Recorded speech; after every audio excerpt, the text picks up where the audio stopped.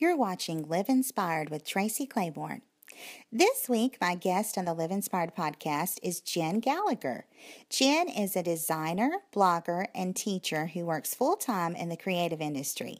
Be sure to check out her blog at jengallacher.com and don't miss her YouTube channel. She has 148 videos there to inspire you. Let's take a moment and look at some of Jen's pages and find out how we can find inspiration from them. As you can see, Jen has a very bright, fun, and colorful style, and it's very detailed.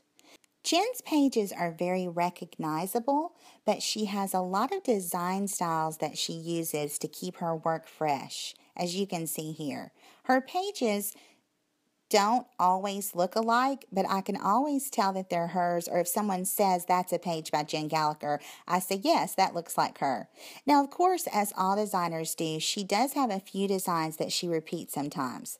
Here are some grid layouts, and as most designers, she loves a great grid, it looks like, and she does them very well. I love all of these. She also loves to do my favorite thing, which is mixing patterns and scrapbooking, and I love this page and the fresh colors of it and the mix of patterns, and this with almost a sunburst look, and I love that die-cut title. That's excellent.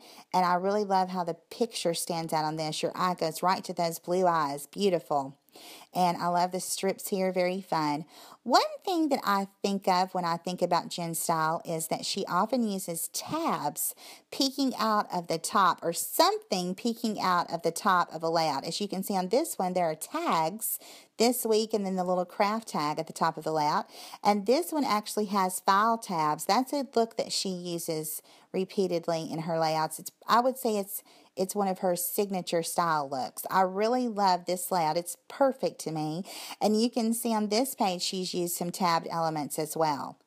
And on this one as well, the rules and the little blue piece behind are peeking out from above. And I love how she has some items at the top of this. And this leads me to another style of hers that I really identify with Jen. And that's something that we'll call divide and conquer, because she often separates her page into different sections. So you can see here, this picture is the focus because all of these pattern papers are surrounding it, and then your eyes just immediately drawn to that cute picture. I love the movement of the title on that page, and I love those layered hearts. And here's another one that you can see is divided into sections. It's kind of a 2/3, 1/3 design, which I love.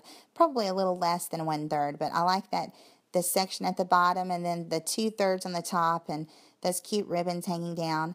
Here's an older page of hers, and she can see she divided this into sections, and just the piece going across the middle gives you, I think when you have your page divided into sections, it's easier to decide what you want to put in each section. So this is a really good design to copy if you're looking for something different that you've never tried before, and it's just fun to replicate. I really like this one, and I like this one. I love the colors on this, and I love those beach layout, those beach photos layered. I think that is so fresh, and you don't see that done very often. And I like those colors at the bottom and how that little bit of green really pops, and it's just so serene and soothing. And here's another one that I really like, the divided sections, and sometimes you can see she has space in between the sections and sometimes she doesn't. This one, the sections are bumped up together. And then this is one of my favorite layouts of hers. I love this. This is the sections and the tabs at the top. You can see the tabbed items peeking out at the top. So this is classic Jen Gallacher to me. And I just love the perfect place for the title. I love that cute picture. And then this is probably my favorite of all of them. I love how the picture in the bottom right-hand corner is so precious. And then she just uses some really sweet pattern papers to complete the layout. I love so many of Jen's layouts that it was difficult for me to choose just one layout to base my project on. So I decided to mix it up a little bit this week, and here's what I came up with. For this week's video, I decided to do it a little bit differently, and instead of doing a direct copy or using a specific layout for inspiration for my page, I decided just to incorporate elements of Jen Gallacher's work into the page I'm making, and talk about how we can be inspired just by choosing to recognize the elements of style that someone does consistently that inspire us, and then incorporating those into our own work. You know, if we want to change and grow and change things up, we can look to other people's designs for cues on how we can do that. So again, here's the stack I always work with right now of 100 square prints that I got done at Snapfish. And so I looked through to see what kind of story I wanted to tell. I have several pictures of Caroline and her daddy, my husband. And I thought, well, I haven't scrapbooked anything about him in a while. And I thought about doing this one and calling it Just the Two of Us and talking about how we're always together. But I really, like I said, I haven't scrapped anything about my husband in a while. So I found this picture that I absolutely love. It is from Father's Day this year, and we went to Panda Express after church, and they just happened to both be sitting there, and their sunglasses were near, and they put them on to go, and it was hilarious how cute they were. So I took this picture, and I love it. It's one of my all-time favorite pictures of them. So what I'm going to do to incorporate Jen's style into mine is I'm going to make my page have some divided sections like she does. And so I know I'm going to want to use several patterns. So when I want to use several patterns, I don't want to cut up a bunch of 12 by 12 papers. And I have a boatload of 6 by 6 paper pads. So I looked through my paper pads to find one that would coordinate with my husband's tie and his black shirt, and I found this one and I absolutely love it. I think it has, you know, a manly feel to a lot of the papers, and it's not overly girly. Of course, I'm not going to choose the ones that are overly girly. So I'm going to use this, and instead of my white background that I normally start with, I decided to go with more of a cream. I only had one piece of 8.5 by 11 cream paper, cream cardstock, so I'm thankful I even had this. And this one is Walnut Cream by Basil. So I'm going to go through and choose the patterns and decide how I want them cut out. And I'm going to name this page Goofballs, I believe. So I'll choose those, and then I'll be right back. Okay, so after much trial and error, I've decided that I'm going to go with this. And at first I was going to have space be in between each section. And so I was going to have it like this. And then I thought, no, I think what I'm going to do is I'm going to push them all together. And, you know, I wanted some red. I didn't want a lot of red because when I added a red like this, it seems to overwhelm the picture. So I wanted everything to be subtle. So I found this red and added a little more there. I'm going to type a lot of journaling here because I don't scrapbook about their relationship that often. I feel like I need to do at least one page a year where I talk about their relationship. So I'm going to put the journaling here and try to find some black letter stickers where I can put goofballs. They're going to have to be tall and skinny. And I will glue everything down and come right back and put the title down and show you where I'm at. Okay, so I have these chipboard alpha stickers I got at the Target $1 spot. And I absolutely love them. And I actually got 2 packages. And if I go back and see more, I'll probably get another one. And I wanted to make this say Goofballs. But I think that it's going to be too long. So I think I'm going to make it say Nut Jobs because that's something we say all the time. Like, you two are nut jobs. And so, you know, if not, I could make it say So Silly. I thought about making this about how much they're alike, but I've already done a layout a long time ago called So Alike. So in my journaling, I'm just going to talk about how they're just nut jobs. They're always laughing, and if I'm in one room, they're in the other room just laughing their heads off, and I don't know what they're laughing about, and it annoys me sometimes, to be honest. And so she is so much like her daddy. She just came out with his personality. So I'm just need to think for a minute about what I'm going to put, and I'll be right back. Okay, so I've been really thinking about what I could call this, and the more I got to doing the journaling, the more I decided that I didn't want to make it be about them being nutty. I just wanted to make it be about how much Caroline is like her father. So I just said, Caroline, you're so much like your daddy. And I just talk about how much alike they are. Now, what happens when you do something like this where you're butting things up against each other is it's very difficult to get everything lined unless your trimmer is absolutely perfect, and mine is not. So what you have to do is the very last piece that you put on, instead of butting up against, sometimes it has to just go overlap a little bit of the other portions. Now the problem with that is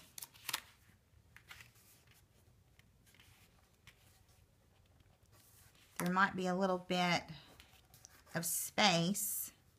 This is one reason I don't normally do things like this. It kind of drives me crazy when things don't line up. Not kind of, it does drive me crazy.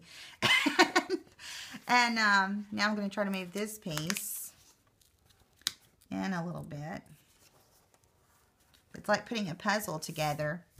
So now this is overlapping down here just a little bit, and you can see something is not cut correctly because these diamonds on that pattern, either this is not symmetrical, something is not symmetrical, although everything looks straight to me. So I'm going to put a little piece of some other, maybe that, a little piece of some other pattern there.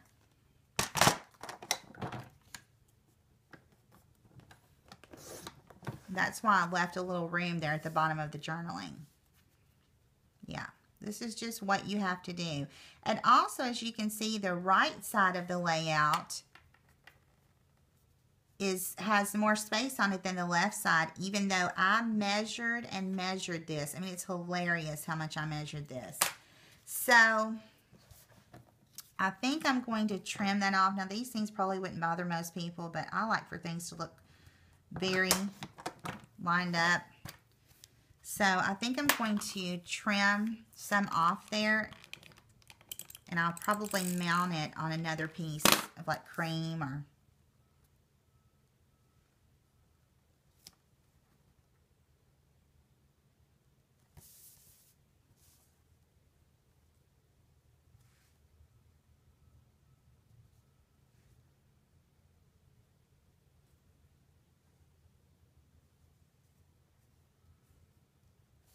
okay. Well, there we go. I like that anyway. It's like it needed a little something there.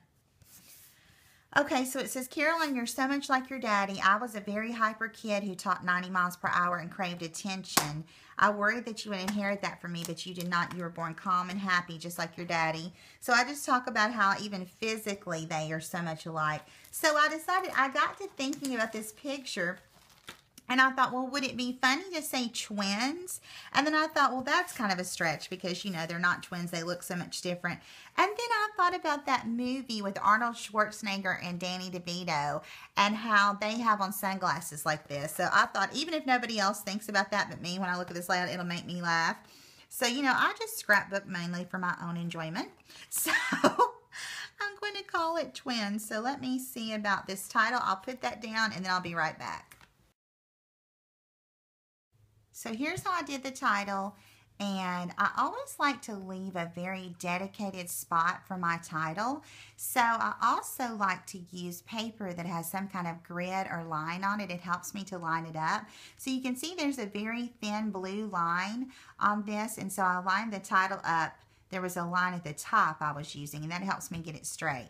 Now, because, as I said, this was hard to get lined up in a grid, I ended up with a little more room on the right side, so I trimmed that down, and I actually mounted it on a piece of watercolor paper that I had in my drawer, and I really like how thick it is now. I like a really thick, sturdy layout. So now what I'm going to do is go through my color bins of black and red and also my die cut bin and see if maybe I can add something up here, maybe a little something down here, just a little bit of something to spruce this up, and then I'll be done. So I added some black rain dots that I've had for a while, and I'm probably going to add a few more. But as I went to put some different embellishments, I mean, I have a boatload of embellishments that I could put on this page. But every time I would start to put an embellishment, like I thought about putting this, And it just seemed to be like once I put that on there, that was where your eye was drawn. And I realized that on my pages, I often under embellish.